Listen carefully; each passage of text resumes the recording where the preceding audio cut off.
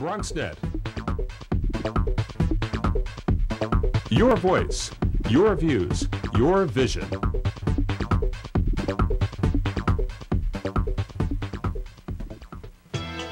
The views and opinions expressed on this program are those of the participants and do not reflect the views of BronxNet or the program underwriters. Well, February is Black History Month, and as we do every year, we bring you the topics that perspectives that highlights the contributions, struggles, and stories of African Americans. Coming up on this episode, what would you do if you had a random search, only to find a record that your family member fought in the Civil War? Stay tuned for this remarkable story that's coming up on Perspectives with yours truly, Darren Hyman. What's on your mind? Let 'em know. What's on your mind? What's on your mind? Let 'em know. Anything relevant to life, you bring it to the table. Whether you make a move solo or a movement with a stable. No fables, you speak on your decisions. Cause in the long run, it's your voice, your views, your vision. Keeping it real with many messages for you to know. This ain't radio, but DJ runs the show. Entertainment, he rocks it. Politics, he locks it. The host with the most would handle any topic. Don't forget to share your perspective with shines of light. Cause it might make a difference in someone else's life. Make a difference. What's your perspective? Express what's in your heart and your mind. Share your perspective. Well, thank you for joining us. I'm Darren Hyman, your host. And remember, you can also share your perspective with us on the web by logging on to www.bronxnet.org. And you also know /perspectives. Don't forget, we have a Facebook page, BronxNet Perspectives. All you got to do is like us there, and we'll send you some information about the show, and you'll get to see some upcoming guests. Well, 2012 marks the 150-year anniversary of the Civil War, an era that still lives on. And it's one thing to read about the sacrifices of African Americans, but it's totally another thing to be able to trace your roots right back to a specific person. And joining me on the first episode of our Black History series is a well-known face to us here in the Bronx. She's the author of a book, Die Free, a heroic family tale, and she's also New York One anchor Cheryl Wills. And good to have you here with us. Darren, thank you for having me. Great. So the title of the book is Die Free, Heroic Family Tale, and we encourage each and every one of you to go out and get it. But you do something where you're going back and you're actually retracing the family, and in the process of retracing the family, you stumble on something big. And it was a stumble. Nobody knew about Sandy Wills. You know, I got to tell you, Darren, you have the last name, Jaime, Wills, all your life, right? You have no idea where it comes from. When I logged onto a website, a genealogy website, Ancestry.com, I started to see the name Wills appear over and over in Haywood County, Tennessee, and then it traced all the way back to my great-great-great-grandfather, Sandy, who was bought as a slave by Edmund Wills. And that's how he got the name Wills. And I'm telling you, when you see something like that for the first time, it blows your mind. Because now slavery is no longer just a history book. It becomes a part of you. It's your blood in your veins. And it's shocking. Because we know that we were affected by slaves. We know that, you know, our family was bought by someone. And it's painful to think of it, but when you really see it in black and white, it is mind-blowing and humbling because it's like, whoa. Right. It changes your whole perspective. So now you see this, and then you say, I got to do something about it. Absolutely, because what I really saw was that Sandy Wills escaped from Edmund Wills's plantation, rounded up 5 of his enslaved brothers, if you please, and they all went and fought with the United States colored troops in the Civil War. That is extraordinary. There are lots of stories of slaves who ran away to go fight in the Civil War. Very few, I'm not going to say there are none, but very few, if any, documented cases of all brothers, that many, who all fled and went and fought together for the same unit, and only one died. Talk to us about what you found to be particularly that stuck out about the whole family experience with the Civil War. Yeah, you know, there are so many things. I'm going to tell you this. The first thing was that I have all the enlistment papers, and that when you see, it touches your heart in so many ways. You can almost see these proud men who didn't even own themselves, whose families had been torn apart. And you can almost, by looking at the records, see them walking up to an enlistment officer and stating their name and stating their age. And they would have to guess their age because, remember, no one kept records of slaves. So they would guess around 23, around 18, and that was heartbreaking as well. But then you would see, this is the part I write about in my book, you would see something that would say occupation. And for all of the brothers, they would say slave. But when it came to my great-great-great-grandpa Sandy, he said farmer. Now, I'm looking at all of the records. Right. Slave, slave, slave, slave, slave, farmer. Well, he was a slave just like the rest of them, but he did not believe it in his heart. That was a hallelujah moment for me, Darren. Right. That was a hallelujah moment because it meant that he was almost a revolutionary, you know, with some chutzpah, walking up, I'm a farmer, what? Right, You know what I mean? right. I'm not a slave like everybody Don't else. call me a slave. Now, I'm a farmer. This is 1863. And the image that we have perpetuated about these brave men is that they were lowly and scared and no, you know, courage. But the records that I found from the Civil War that were stored in the National Archives painted a completely different picture. Right, and one of the things that you're able to do is you're able to deal with some of the misconceptions of the Civil War, because there are a lot of misconceptions about the Civil War, particularly when it comes to African American involvement in the Civil War, slaves particularly. So share a little bit about some of those misconceptions that you're able to tear apart. Absolutely. One of the misconceptions, Darren, is that, you know, people assume that the slaves were too scared to fight.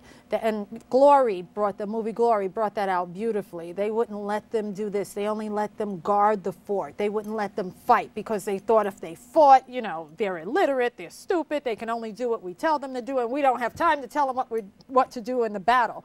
But it turns out that all of these soldiers exceeded everyone's expectations.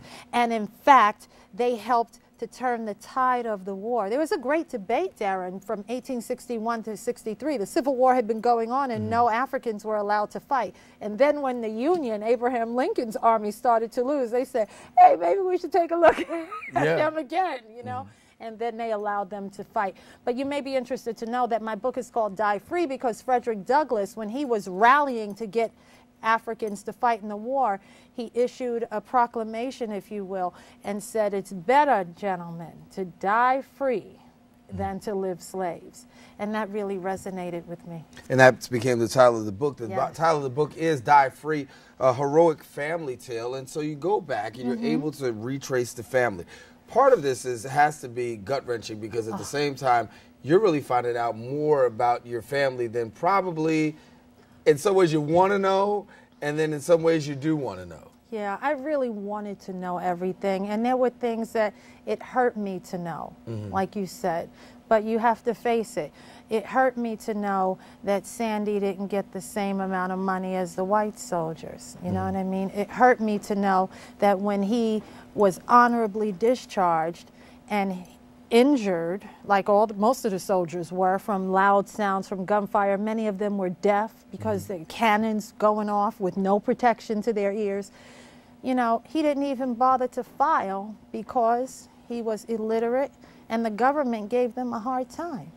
So another hallelujah moment for me was when his widow, when he died about 15 years later, his widow filed for a pension and the government did their usual, you know, not you. We really mean it for the white widows. You know, they didn't say that directly, but that's what they meant by rejecting her, even though she proved that she was a wife of a Civil War soldier. So she went back and forth with them, hired a lawyer, 9 children she had, and she was entitled to his death benefit as a soldier. And they kept rejecting, and she kept going back. Imagine a former slave, a widow with 9 children, going toe-to-toe from Hayward County, Tennessee, with the mighty U.S. government in Washington, D.C. But that was like fire shut up in my bones when I was reading the back and forth between her and the government. Because then I said, you know what, Cheryl? There's nothing you can't do. Don't you ever lay down for anybody. You fight to get what is yours. Because if your great-great-great-grandmother could do it, then the sky's the limit. And you know what? She won, Darren. She won, and I have all the paperwork to prove it. Right? Stay with us. We want to stay with you. We want you to stay with us too. We got Cheryl Wills with us. She is the author of the book Die Free, a heroic family tale. Coming up after the break, we're going to talk to her about her travels, because this book is not only traveling nationally, it's traveling internationally as well. She just got back from Africa. She's going to give us a little bit more about that when we return right here on Perspectives. We can all be energy savers. It's easy. Turn off lights. Use energy-saving light bulbs. And turn off electronics and appliances when not in use. Make a change and we can really fly. Learn more at energy.gov/kids.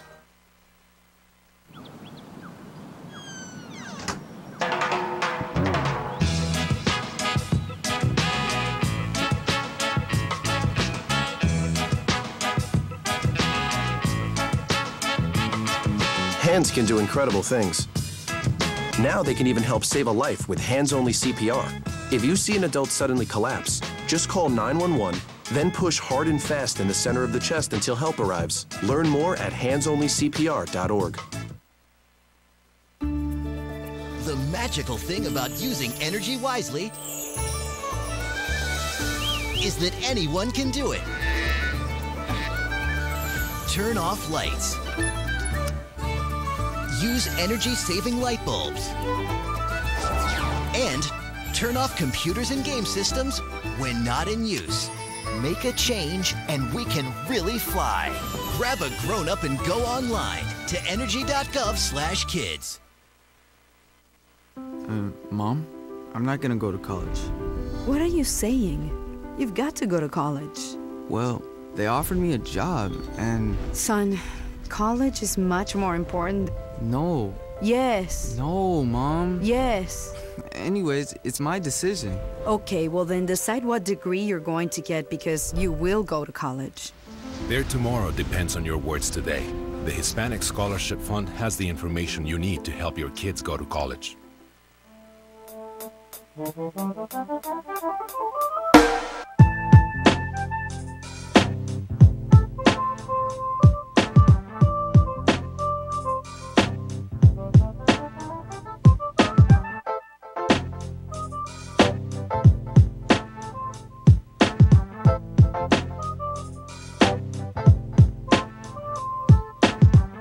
And we're back here on Perspectives. Our guest, Cheryl Wills, you see her on New York One as an anchor, but she is also the author of the book, as you saw, Die Free, a heroic family tale. And just to let you know, she's got the rave reviews of even the Reverend Al Sharpton, who writes that Die Free is a compelling American story.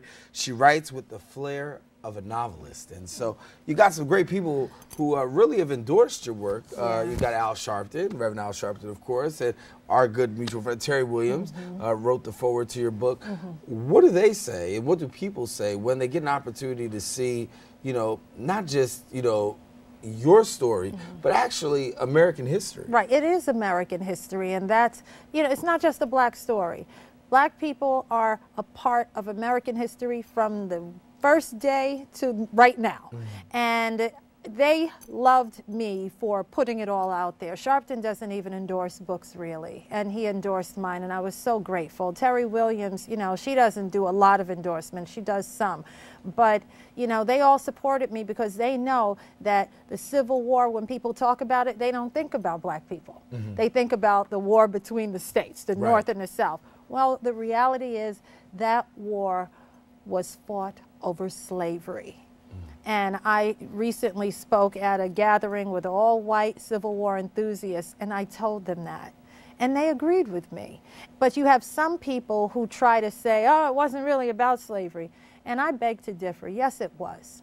Every part of it was. And when the Union won, slavery ended. So that goes to show you how much slavery was really hanging in the balance for that war. You've taken the story and this story, and not just done locally, you've gone nationally. You went over to Africa, and you had the opportunity to share a little bit. at home in Africa. At home. What was that like? Oh, that was coming full circle. When I stepped off the plane, I wanted to kiss the ground because I was the first in my family since whoever was put on that ship from the west coast of Africa and brought to America. No one in my family line had ever returned. And to go back to the historic country of Senegal, which is where a great deal of slaves were stolen from, were kidnapped and held in prisons on a place called Gorée Island. They were taken from the mainland, shipped over in smaller groups to Gorée Island, and they stayed there until the great big slave ship pulled up.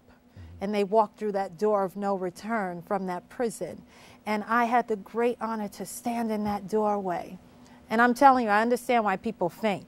You can almost feel the spirits of the people just chained up and walking onto that ship, wondering, A, what did we do? Right. B, where are we going? C, what fate is ahead of me? Chained like animals. And you felt that in there. But I had the great opportunity after I left that historic site to speak at an international conference with political leaders from all over the world about my book. And they were amazed. They had never heard the story in Africa. And never. Can you imagine? They are not entirely familiar what happened to us after we left. We are the lost children to them. They don't really know the history. They don't know that Africans who were shipped to America fought in every war. They don't know that we were scientists, that we did extraordinary things, that we had activists that fought against the oppression. They don't know. So when I was telling them, their eyes were wide open like, wow.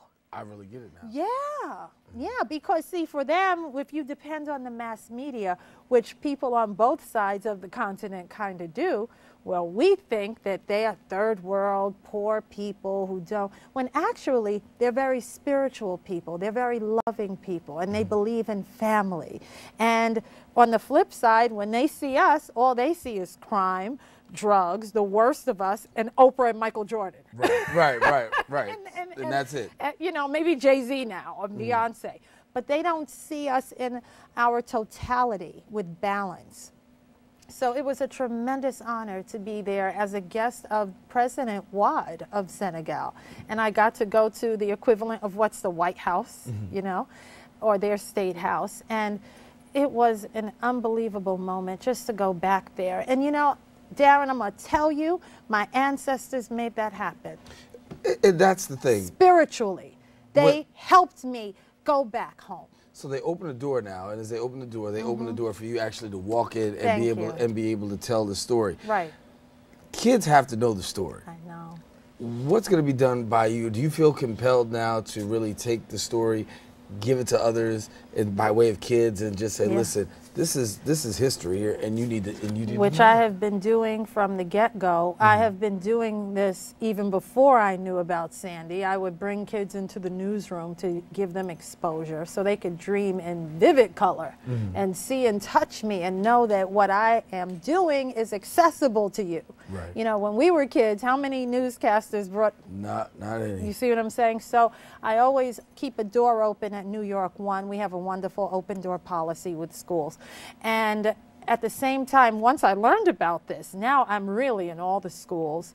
You know, one school is about to make it part of their curriculum, this story, and I'm so proud of that because students need to know that you have a rich history. Right. You're not just a few snapshots on TV. You're a rich and bold and vibrant culture that's contributed more than music and dance. We love the music and we love the dance. But there's a whole lot more. But there's a whole lot more. There are freedom fighters, there are scientists, there are educators, there's so much more. So we just have to really push that into our children, and then they'll pull their pants up and they'll hold their heads up.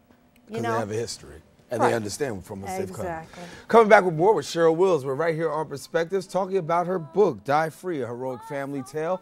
We'll be right back right after this. Did you find the flashlight and the batteries? Yes. Did Did you make sure we're not missing anything in the first aid kit? Yep.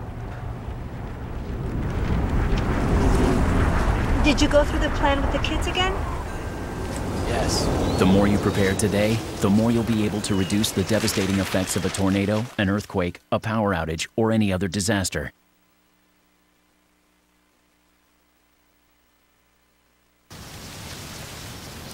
So here are the keys. Congratulations, it's officially yours. I'm sure you'll have many happy years here.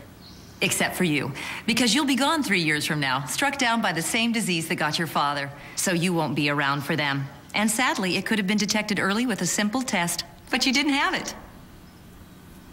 Okay, who wants to check out the backyard? For a list of tests every man should have, go to ahrq.gov. Did you know that getting up and getting active for just 60 minutes a day is all it takes to help you get stronger, look better, and feel great? Or that fresh fruits and veggies aren't just healthier and crunchier, they can taste better too? Eating better and getting more active is easier than you think. Yeah! Keep watching for some fun and easy ways to discover the magic of healthy living in your life. America. Let's get healthy together!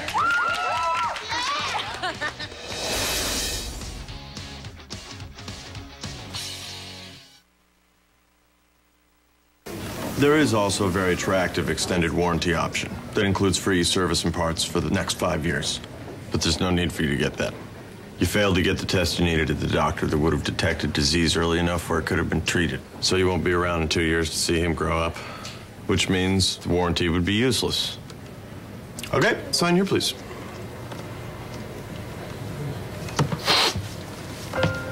For a list of tests every man should have, go to ahrq.gov. And back with our conversation with Cheryl Wills. And I was thinking during the break, I said, you know, here it is that you've had the opportunity to expose us to your family. What's the reaction like amongst family finding out about family? That's a good question because, you know, the book is not only about Sandy, but I bring it full circle. And I also talk about my father, who was a New York City firefighter, part of the first wave during the 70s where blacks really started to integrate the fire department, and he worked at Engine 1, and he was full of life and just wonderful man, father of 5 children. I was the oldest, and then he lost his way. Now, keep in mind, he fought during the Vietnam era. The soldier had no idea that his great-great-grandfather fought in the Civil War. See what happens when you don't know your history? Right. He would have been emboldened by that. He would have been enriched by that. But when you don't know who your own family is, it can take a toll on you. So my father ended up dying in a horrific motorcycle accident at the age of 38 on the Williamsburg Bridge. He was almost decapitated, while his wife and his 5 little children were all home asleep in their beds. And some people didn't want me to bring that whole story up, namely my mom, because my dad really lost his way, joining the motorcycle club. And, you know, he kept his job at the fire department, but he was doing things he shouldn't have been doing. And it was a little debate in the family, like, how much are we going to tell about Daddy? I told it all, because I feel that I vindicated his transgressions, because I firmly believe that had he known, he would have been a different man. He wouldn't have given up the fight for his family.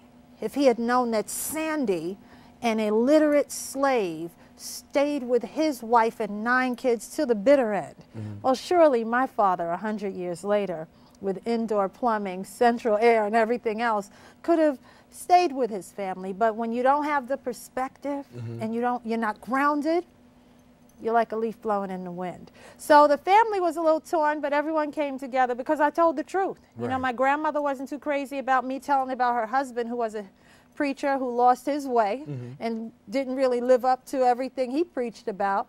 But at 85, you know, she kind of had an attitude of Just get it right and tell the truth. So I told the truth about it, and I think that's why people love the book, because I tell the truth, and in real life family situations, there are skeletons. That's right. And, you know, it's good to get it all out the closet. And I think everybody has the skeletons. Everybody, every family. Everybody's got the family drama. But yet and still, when the family drama can come to a place of blessing, then obviously, and this absolutely does that.